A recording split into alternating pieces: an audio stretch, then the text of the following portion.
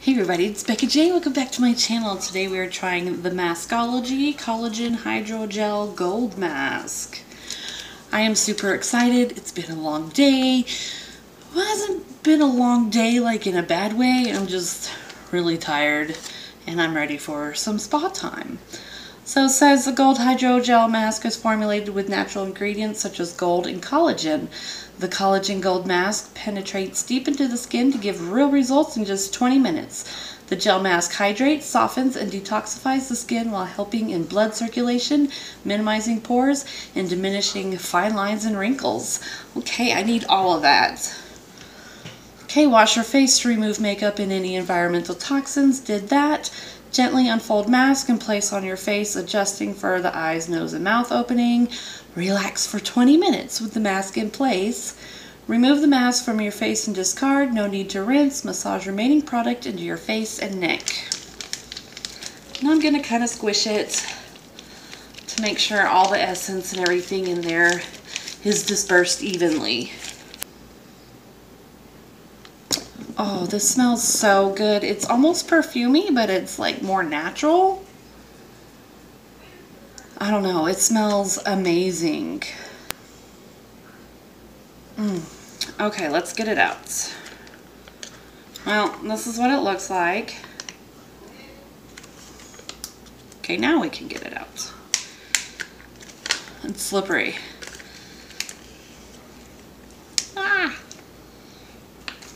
Okay, this is definitely going to be a lay down type. It is a gel mask, but I'm feeling with my fingers and neither side have like a sort of ribbed texture for better adhesion. So you definitely have to lay down. Ooh.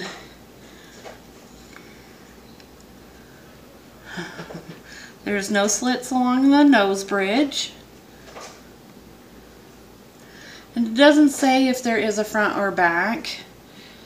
Oh.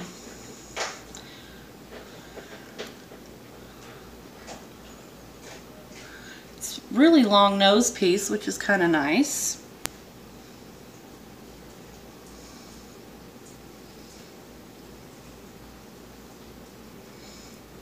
It's very, very slippery. Decent upper lip bands, about a finger space in between the mask and the earlobe. Okay, I feel like there could be better coverage for the chin, so I'm going to take the mouth hole and actually put it down there. The whole thing is wanting to slide off. It's like putting jello on your face. Gonna take the eye holes and place them by the nostril area just to get really good coverage there.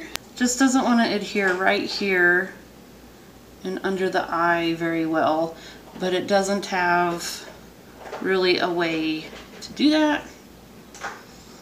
Okay, it's sliding off like crazy. So 20 minutes, I will be back. Okay, so I did my 20 minutes. This really bothered me here because it didn't adhere. The mouthpiece kept sliding down, so I had to keep messing with that. This mask is a little finicky and high maintenance, so it's not like you can just lay there and relax. I mean, you still have to mess with it. My little extra pieces kept sliding down, and I just had to mess with it a whole lot. I think it would have been a whole lot better, hold on, if, you know, one side had been slightly textured so it could adhere to the skin better, because it doesn't even want to adhere to itself very well. And so, like I said, I had to keep kind of messing with this part and pulling the upper lip part up. And, you know, this is just like a bat wing out here. It's just not. But let's see if there's any good results.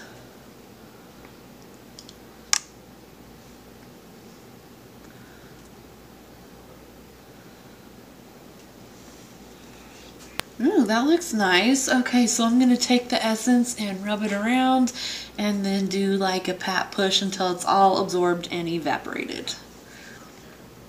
Okay, that didn't take very long at all.